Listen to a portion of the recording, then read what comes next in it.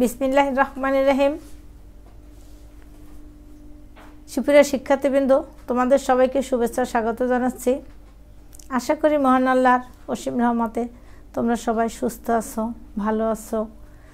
তোমরা অনলাইন ক্লাসগুলো দেখবে, দেখে বাড়ির কাজ করে ফেব্রুয়ারি মাসের 6 তারিখে জমা দেবে। এর আগের ক্লাসে সুলতান ইলতুৎমিশ নিয়ে আলোচনা করেছি। আজকে আমাদের আলোচনার বিষয় হচ্ছে সুলতান গিয়াসউদ্দিন বলবন। সুলতান গিয়াসউদ্দিন বলবনের প্রকৃত নাম বাহাউদ্দিন। উলুগ খান এবং বলবন তার দুইটি উপাধি। জন্মসূত্রে তিনি ইলাবাড়ি গোত্রের ছিলেন। শৈশবে সম্ভ্রান্ত পরিবারে জন্মগ্রহণ করে তিনি যৌবনে দাসে পরিণত হন। এক দাস ব্যবসায়ী তাকে ক্রয় করে নিয়ে যান। সেখান থেকে বসরার দাস ব্যবসায়ী জামাল উদ্দিন তাকে ক্রয় করেন। উক্ত দাস ব্যবসায়ী বলবনকে ক্রয় করে দিল্লিতে নিয়ে এলে ইলতুৎমিশ তাকে ক্রয় করেন। বলবন ছিলেন অত্যন্ত মেধাবী, যোগ্যতা সম্পন্ন, দক্ষতা এবং নানান গুণাবলীর বলে তিনি দিল্লিতে তার উত্তর উন্নতি ঘটতে থাকে। তিনি সুলতান ইলতুৎমিশের বন্দেগাঁও সেহেলগান বা 40 কৃতদাস চক্রের অভিজাত অমাত্যে পরিণত হন। আমাদের আলোচনার বিষয় হচ্ছে বলবন। বলবন সম্পর্কে আমরা বিস্তারিত আলোচনা করব। সুপ্রিয় শিক্ষার্থীবৃন্দ, এই পর্যায়ে বলবনের প্রাথমিক জীবন স্ক্রিনের মাধ্যমে আমরা বলবনের ছবিটি দেখে বুঝে নেব। এটা হচ্ছে বলবন। বলবনের প্রকৃত নাম বাহাউদ্দিন। সুলতান নাসিরউদ্দিন নিঃসন্তান ছিলেন, তাই মৃত্যুর পূর্বে তিনি তার প্রিয়ভাজন বলবনকে সালতানাতে উত্তরাধিকারী মনোনীত করে যান। এই মোতাবেক নাসিরউদ্দিনের মৃত্যুর পরে বলবন 1265 খ্রিস্টাব্দে 20 জানুয়ারি 60 বছর বয়সে গিয়াসউদ্দিন উপাধি ধারণ করে দিল্লির সিংহাসন আরোহণ করেন। তার সিংহাসন আরোহণের মধ্যে দিয়ে সালতানাতের ইলতুৎমিশের বংশধারার বিলুপ্তি ঘটে এবং বলবনী শাসনের যাত্রা শুরু হয়। দিল্লি সালতানাতের সমস্যাবলী। দিল্লি সালতানাতে এক চরম সংকট মুহূর্তে বলবন সিংহাসন আরোহণ করেন। এই সময় সুলতান শামসুদ্দিন ইলতুৎমিশের উত্তরাধিকারী সুলতানের দুর্বলতার কারণে তুর্কি আমির ওমরাহ ও শামসি অভিজাতের মধ্যে ক্ষমতা দ্বন্দ্ব, কলহ ও ষড়যন্ত্রের ফলে দেশে এক নৈরাজ্যকর পরিস্থিতি সৃষ্টি হচ্ছে। শুধু তাই নয়, তার পূর্ববর্তী সুলতানদের অযোগ্যতার কারণে সুলতানের মর্যাদারও অবনতি ঘটে। কেন্দ্রীয় রাজশক্তির প্রতি অশ্রদ্ধা ফলে সর্বত্র বিদ্রোহ বিশৃঙ্খলা দেখা দেয়। রাজকোষ অর্থশূন্য হয়ে পড়ে। সাম্রাজ্যের পশ্চিম সীমান্ত দিয়ে উপজাপুরী মঙ্গল আক্রমণ দিল্লি সালতানাতকে চরম সংকটাপন্ন করে তোলে। এইরূপ পরিস্থিতি মোকাবিলায় বলবন নিজের যোগ্যতা বলে শাসন কার্য পরিচালনা করেন। সামরিক বাহিনী পুনর্গঠন। বলবন রাজতন্ত্রের শুদ্ধিকরণের মধ্য দিয়ে নিজেকে সুলতান হিসাবে প্রতিষ্ঠিত করে বলবন সালতানাত শুদ্ধিকরণে মনোযোগী হন। যেসব পদক্ষেপ গ্রহণ করেছিলেন সেগুলো নিম্নে বর্ণনা করা হলো। সামরিক বাহিনী পুনর্গঠন। আমরা স্ক্রিনের মাধ্যমে সামরিক বাহিনী গঠন করা দেখি। সামরিক বাহিনী কিভাবে শাসন কার্য পরিচালনায় অংশগ্রহণ করে। মধ্যযুগীয় স্বৈরতান্ত্রিক শাসনের প্রধান ভিত্তি হচ্ছে সামরিক বাহিনী। সুশৃঙ্খল সালতানাত প্রতিষ্ঠায়, আভ্যন্তরীণ শৃঙ্খলা প্রতিষ্ঠা ও বহিঃশক্তি আক্রমণ প্রতিহত করার লক্ষ্যে সামরিক বাহিনীর গুরুত্ব উপলব্ধি করে বলবান এর পুনর্গঠনের পদক্ষেপ নিয়েছিলেন। জায়গির প্রথা বিলুপ্তি করে সেনাবাহিনীকে নগদ অর্থে বেতন প্রদানের ব্যবস্থা করেন। সামরিক ক্ষমতা পালনে অক্ষম ব্যক্তিদের নিয়োগ নিয়ে সৈন্য সংখ্যা বৃদ্ধি করেন। সুলতান বলবান তার সেনাবাহিনীর পুনর্গঠনের দায়িত্ব তার আস্থাভাজন দেওয়ানুল আরজ সমরমন্ত্রী ইবাদাত উল মুলকের উপর ন্যস্ত করেন। এম হাবিবুল্লাহর মতে তার সততা, সৈনিক ভক্তির খুঁটিনাটি বিষয় সযত্ন সৃষ্টি করে। সৈনিকদের বেতন, যুদ্ধোপকরণ সংগ্রহ সহ সকল বিষয় মনোযোগের ফলে সেনাবাহিনীর শক্তি ও দক্ষতা বৃদ্ধি পেল।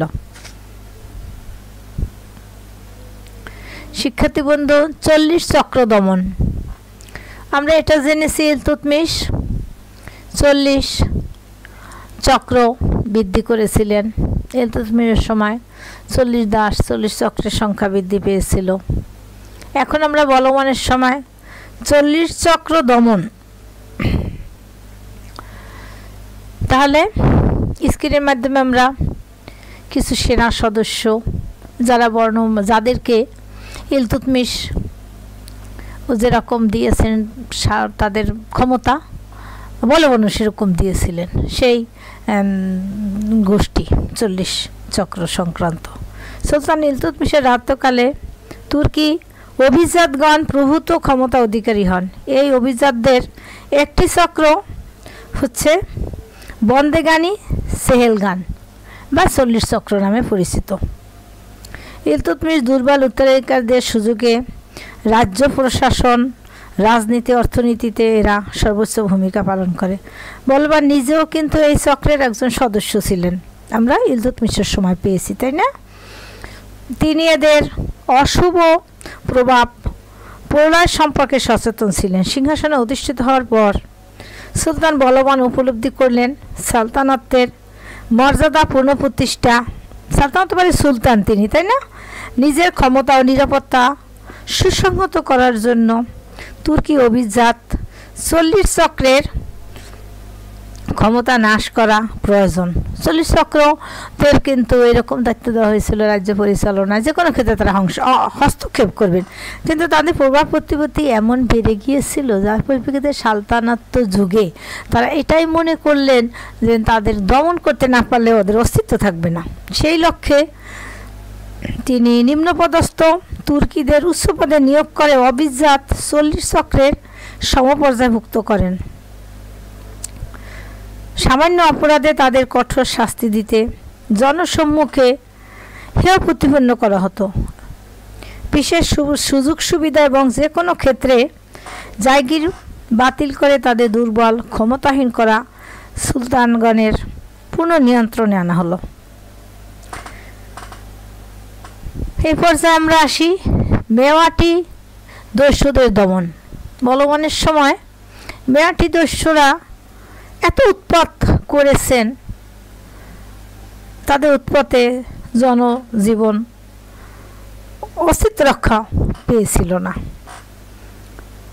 স্ক্রিনের মাধ্যমে আমরা মেওয়াটি দস্যুদের ছবি দেখি।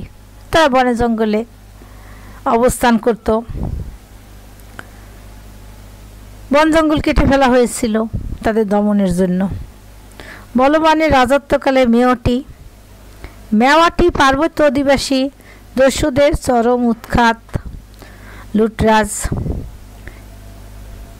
নির্দয় হত্যাযজ্ঞ দিল্লি ও তার আশেপাশে অঞ্চলগুলো জনজীবন মারাত্মক বিপর্যয় নেমে এসেছিল। ঈশ্বরী প্রাসাদ এই সম্পর্কে বলেছেন, তাদের ঔদ্ধর্যতা এত বৃদ্ধি পেয়েছিল যে আসর নামাজের পর রাজধানী দিল্লি পশ্চিম ফটক বন্ধ করে দেওয়া হতো, না তারা ঢুকে পড়তো, অত্যাচার করতো। বলবান জনগণের জানমাল ও দিল্লির নিরাপত্তা নিশ্চিত করার লক্ষ্যে এই মেওয়াটি দস্যুদের কঠোর হস্তে দমন করবেন। এরকম পদক্ষেপ নিয়েছিলেন বলবান।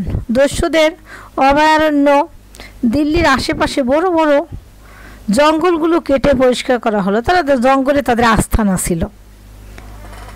দিল্লির চতুর্পাশে সুরক্ষিত সামরিক পাহারার ব্যবস্থা করল, যাতে করে ভবিষ্যতে তাদের উপদ্রব রোধের লক্ষ্যে প্রয়োজনীয় স্থানে পুলিশ নিয়োগ করা হতো এবং এই পুলিশ নিয়োগকে বলা হতো পুলিশ চৌকি স্থাপন করা হতো। চৌকি, পুলিশ চৌকি স্থাপন করা হতো।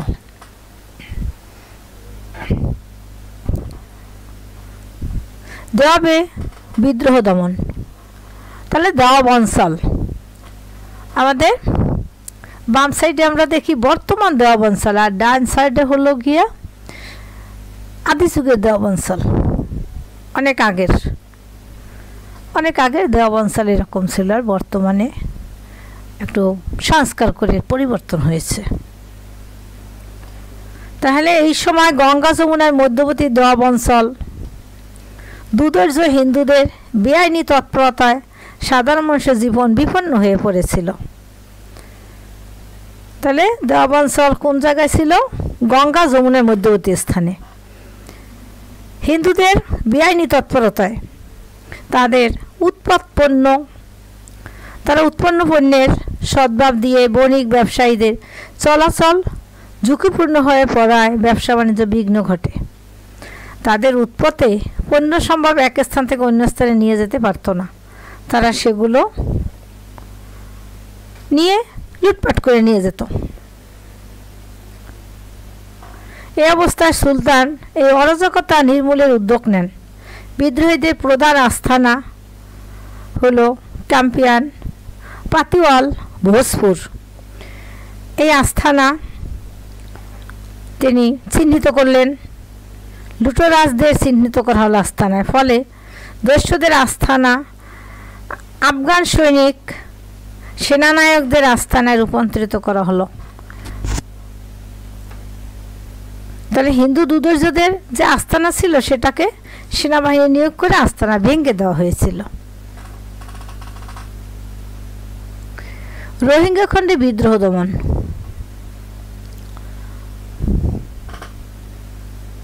রোহিঙ্গা খণ্ডের ছবি, যেখানে দেখা গেল যে মানুষের ভিতরে স্থিরতা নাই। ছবিটা স্ক্রিনে আমরা লক্ষ্য করি যে যার মতো যুদ্ধ করছে, ছুটাছুটি করছে, খণ্ড খণ্ডভাবে তারা বিভক্ত। রোহিঙ্গা খণ্ডে বিদ্রোহ দমন। বলবন যখন দোয়াবে বিদ্রোহ দমনে ব্যস্ত ছিলেন তখন রোহিঙ্গা খণ্ডের দাঙ্গা শুরু হয়। কাতেহার হিন্দু প্রধানদের এই বিদ্রোহে সুলতান অত্যন্ত মনকষ্ট পেলেন। সুলতান রাজকীয় বাহিনীকে বিদ্রোহীদের নির্মূল করার জন্য আদেশ দিলে নির্মমভাবে তাদের দমন করা হয়। বিদ্রোহীরা গণহত্যার শিকার হন। তাহলে বলবান বিদ্রোহীদেরকে হত্যা করা শুরু করলো। গোটা অঞ্চলকে ধ্বংসস্তূপে পরিণত করে রাজকীয় বাহিনী বিপুল পরিমাণের সম্পদ কবজা করে।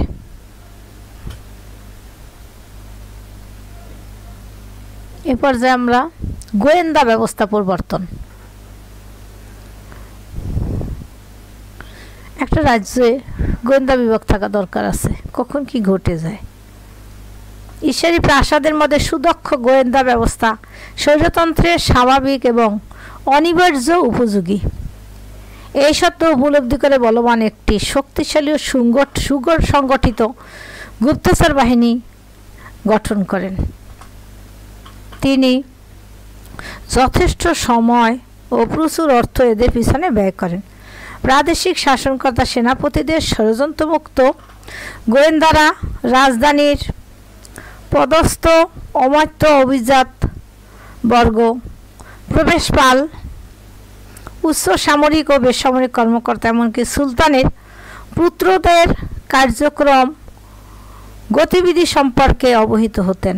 সুলতানকে দৈনন্দিন গোয়েন্দা বাহিনী দৈনন্দিনের খবর জানাতেন।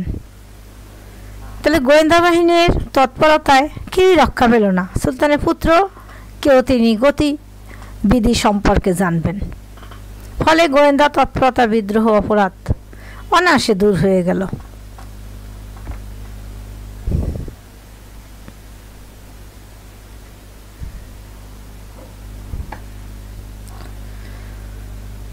অভ্যন্তরীণ প্রশাসন পুনর্গঠন। শুধু সামরিক শক্তি দ্বারা তিনি রাজ্য পরিচালনা সম্ভব নয়। এই কারণে বলবান তার আভ্যন্তরীণ প্রশাসনিক ব্যবস্থা পুনর্গঠন করেন। এই প্রশাসনে ভিত্তি ছিল দক্ষতা, প্রকৃত শক্তি, আধা বেসামরিক আধা সামরিক। সুলতান স্বয়ং ছিলেন প্রশাসনের সকল কৃতিত্বের উৎস। শাসন ব্যবস্থার ব্যাপারে তিনি চূড়ান্ত সিদ্ধান্ত নিতেন এবং তা কার্যকর করাই ছিল সকলের জন্য বাধ্যতামূলক। তিনি কয়েকটি গুরুত্বপূর্ণ প্রদেশে তার পুত্রদের প্রদেশপাল নিয়োগ করেন। তাদেরও কঠোরভাবে নিয়ন্ত্রণ করা হতো। বিচার ব্যবস্থা ভিতরে আমরা পেয়ে যাই সুলতান গিয়াসউদ্দিন ন্যায় বিচারক ছিলেন। বিচার কার্যে তিনি নিকটাত্মীয় স্বজনদের প্রতি পক্ষপাতিত্ব করতেন না। তিনি অত্যন্ত নিরপেক্ষভাবে সকল বিবাদাদি মীমাংসা করতেন, ক্ষোভের প্রতিকার করতেন। ন্যায় বিচারের ব্যাপারে সুলতানের কঠোরতার ফলে কেউ কেউ কৃতদাসের প্রতিও অন্যায় করার সাহস পেত না, মানে অন্যায় করলেই তাদের শাস্তি হতো।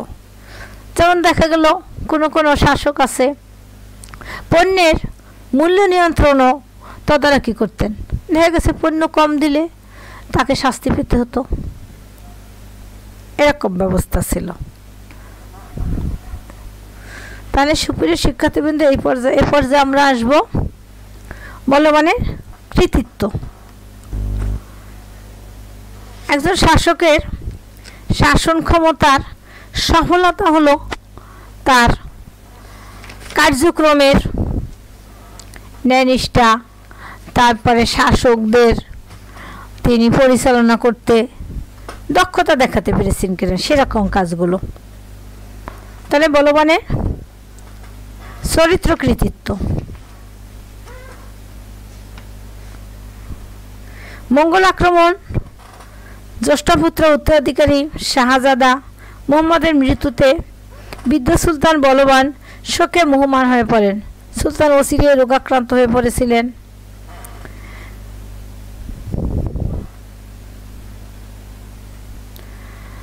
সুলতান গিয়াসউদ্দিন বলবান একজন নিষ্ঠাবান সুন্নি মুসলমান ছিলেন। তিনি অত্যন্ত নিষ্ঠার সাথে ধর্মীয় অনুশাসন পালন করতেন।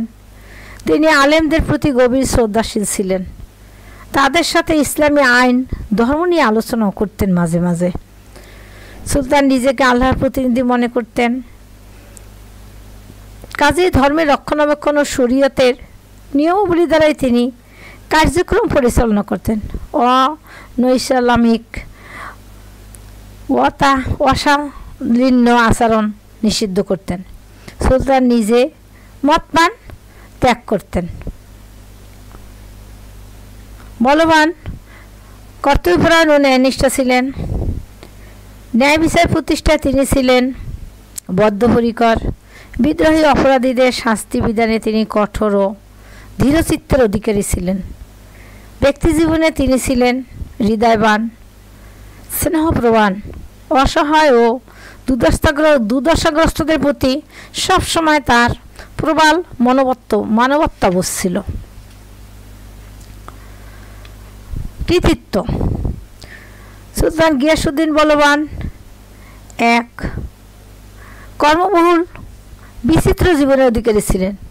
মধ্যযুগে ভারতের ইতিহাসে বলবান ছিলেন তুলনারহিত ব্যক্তিত্ব। হাবিবুল্লাহ তাকে দিল্লির সালতানাতের রূপকার হিসাবে আখ্যায়িত করেছেন।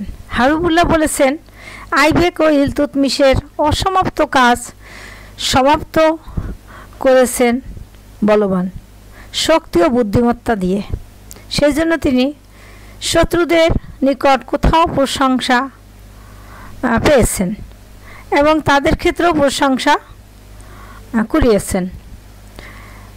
ঐতিহাসিক নেলপুর বলেন, বলবান দিল্লি সুলতানদের দীর্ঘ তালিকায় সবচেয়ে চমকপ্রদ ব্যক্তিত্ব ছিলেন। একজন সামান্য কৃতদাস হিসাবে জীবন শুরু করেও নিজ প্রতিভা যোগ্যতার বলে ক্ষমতার শীর্ষে আরোহণ করেছিলেন।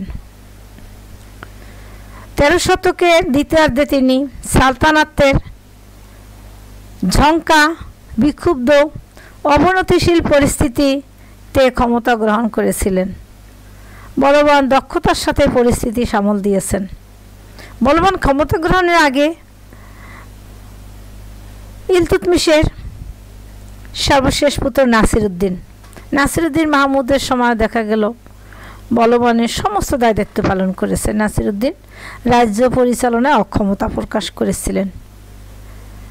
বলবন আভ্যন্তরীণ নৈরাজ্য, বিদ্রোহ, বিশৃঙ্খলা দমন করে ছিলেন তিনি। বলবান শিশু তুর্কি সালতানাতের সংহতি বিধান ও এদের নবজীবন দান করেছিলেন। নিজস্ব শাসনতান্ত্রিক আদর্শ বাস্তবায়ন করে সালতানাতের সুপ্ত গৌরব পুনরুদ্ধার ও সুলতানের মর্যাদা পুনঃপ্রতিষ্ঠা করেছিলেন। পারস্যের রাজদরবারের রীতি ঐতিহ্য অনুসরণ করে দরবারের জৌলুস ও চাকচিক্য বৃদ্ধির মাধ্যমে তার প্রবল জনগণের ভয় মিশ্রিত আনুগত্য নিশ্চিত করেছেন। বিচ্ছিন্নতাবাদ নির্মূল, শান্তি শৃঙ্খলা প্রতিষ্ঠার লক্ষ্যে সুলতান অত্যন্ত কঠোর ও নির্দয় নীতি গ্রহণ করতেন। তার এই নীতি রক্তপাত ও কঠোর নীতি নামে পরিচিত। তাহলে সুপ্রিয় শিক্ষার্থীবৃন্দ, বলবানের রক্তপাত কঠোর নীতি বলতে কি বুঝো? তিনি অমায়িক আচরণও করেছেন, আবার দেখা গেল কখনো কখনো কেউ বিদ্রোহী আচরণ করলে তাকে দমন করতেও তিনি স্বাচ্ছন্দ্য বোধ করতেন না, দমন করতেনই। এই নীতি অনেক সময় বর্বরতা, নামান্তর হিসাবে সন্দেহ ছিল, তবে সকলের দৃষ্টি আকর্ষণ করেছে তার শাসন ক্ষমতায়। সমকালে দিল্লি সালতানাতে বিরাজমান ব্যবস্থার নিরীক্ষে তা ছিল অপরিহার্য। বিজেতা হিসাবে বলবানের সুনাম রহিত ছিল। রাজ্য বিস্তারেও তার কোনো ত্রুটি ছিল না। প্রাচীন রাজন্যদের ক্ষেত্রেও তিনি নতুন আইন জারি করছেন। বলবান জ্ঞানী গুণী বিদ্যুৎসাহী ব্যক্তিদের পৃষ্ঠপোষক করতেন। তার দরবারে মানবিক সাংস্কৃতিক চর্চা হতো। এই সময় দিল্লি মুসলিম খ্রিস্টীয় শিক্ষার অন্যতম শ্রেষ্ঠ বিদ্যাপীঠ হিসাবে পরিচিতি লাভ করেছে। বলবান আক্রমণে মধ্য এশিয়া থেকে বিতাড়িত বহু পণ্ডিত, রাজ্যহারা রাজা তার দরবারে আশ্রয় লাভ করেছিলেন। বিখ্যাত কবি আমির খসরু ও আমির হাসান সুলতানের পৃষ্ঠপোষকতা লাভ করেছিলেন। তাহলে বলবানের কৃতিত্ববান একজন শাসক ছিলেন। সুলতান হিসাবে তার দক্ষতা, তার শাসন ক্ষমতার কৌশল অনেক ঊর্ধ্বেই ছিলেন। সামরিক শক্তির সংগঠনে বলবানের পদক্ষেপ ছিল ব্যাপক। দক্ষ সেনানায়কের অভাবে তার সেনাবাহিনী আভ্যন্তরীণ বিশৃঙ্খলা রক্ষা করতে সক্ষম হলেও রাজ্য বিস্তার বা রাজপুতদের বিরুদ্ধে কোনো ব্যবস্থা বলবান নিতে পারে না। বলবান নিগ্র জাতি চেতনার কারণে সালতানাতকে শান্তিপূর্ণ একটি তুর্কি প্রতিষ্ঠান রূপে গড়ে তুলতে চেয়েছিলেন। এই জন্য তিনি ভারতীয় মুসলমানদের উপেক্ষা করেন। তিনি নিজেকে মুসলমানদের সুলতান অপেক্ষা তুর্কি সার্বভৌমত্বের অভিভাবক রূপে গণ্য করতেন। তার ভারতীয়দের উপেক্ষাকরণ নীতি ভারতীয় মুসলমানদের মনে ক্ষোভের সঞ্চয় করে, ফলে তাদের সাথে সুলতানের দূরত্ব বৃদ্ধি পায়।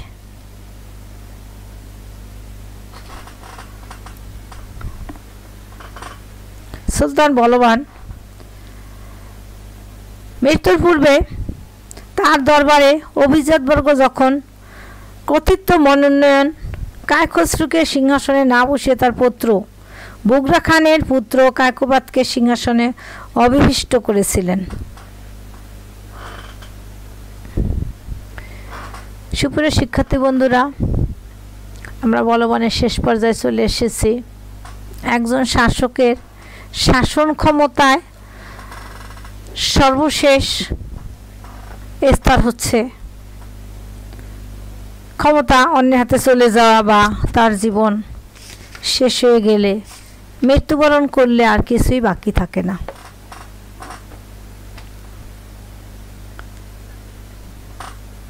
তাই সুলতান বলবান মৃত্যুর পর দরবারে অভিজাতবর্গ বলবান কর্তৃক মনোনীত কায়কসরুকে সিংহাসনে না বসিয়ে তার পুত্র বুগরা খানের পুত্র কায়কোবাদকে সিংহাসনে অবশিষ্ট করেন।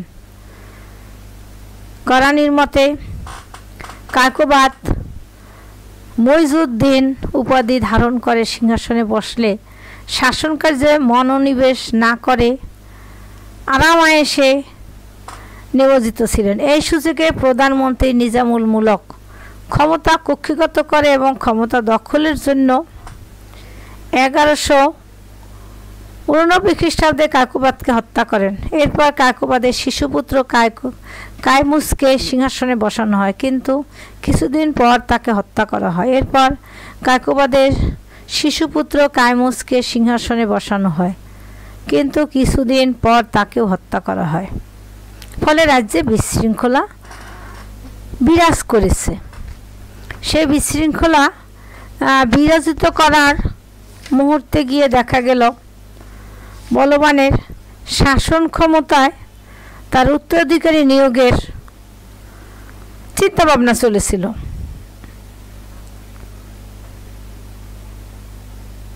প্রিয় পুত্র শাহাদাতের সংবাদ শুনে বলবান মনে প্রচণ্ড আঘাত পান। এই সময় তার বয়স হয়েছিল 80 বছর। এরপর তিনি আর বেশি দিন বাঁচেননি। মৃত্যুর পূর্বে তিনি ছোট ছেলে বুগরা খানকে উত্তরাধিকারী মনোনীত করতে চেয়েছিলেন, কিন্তু বুগরা খান বাংলার শাসনকর্তা হিসাবে নিরুপদেশ হয়ে জীবনযাপন করাকেই অধিক মনে করলেন। তখন সুলতান শাহজাদার মোহাম্মদের পুত্র কায়কুসকে উত্তরাধিকারী মনোনীত করেন। 1287 খ্রিস্টাব্দে সুলতান গিয়াসউদ্দিন বলবান মৃত্যুবরণ করেন। বলবানকে এখানে সমাহিত করা হলো। তাহলে সুপ্রিয় শিক্ষার্থী বন্ধু, তোমরা বলবান সম্পর্কে বিস্তারিত আলোচনা শুনলে, পরীক্ষা আসলে অবশ্যই তোমরা এই অধ্যায় থেকে অ্যান্সার করবে। তোমরা ভালো থাকো, সুস্থ থাকো। পরবর্তী ক্লাসে তোমাদের সাথে দেখা হবে এই আশা ব্যক্ত করে আজকে আমি শেষ করেছি। আল্লাহ হাফেজ।